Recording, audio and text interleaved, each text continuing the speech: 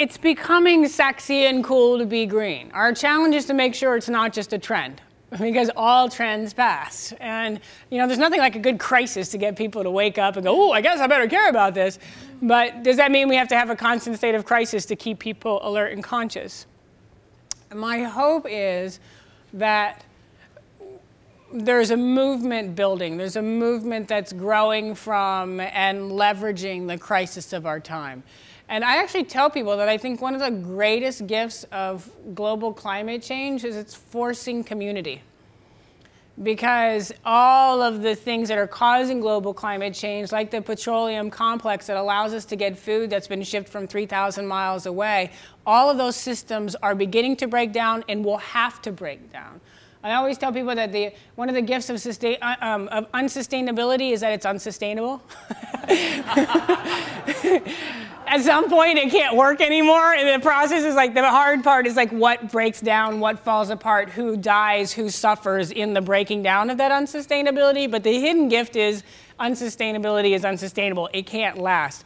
So therefore, the hidden gift in the global climate change and in the oil crisis is that it's forcing community. Localized food systems are starting to spring up everywhere. My father lives in the middle of nowhere, Missouri, with old school farmers who forgot the old school way, which was to live with the land and the earth, and got lost in the old school way, which was this, revolution of chemicals and antibiotics and all these kind of things. And now all of a sudden, all of these people in his community are starting to shift back to the traditional ways of farming with the earth. And we're talking about people who, do not like people like me at all.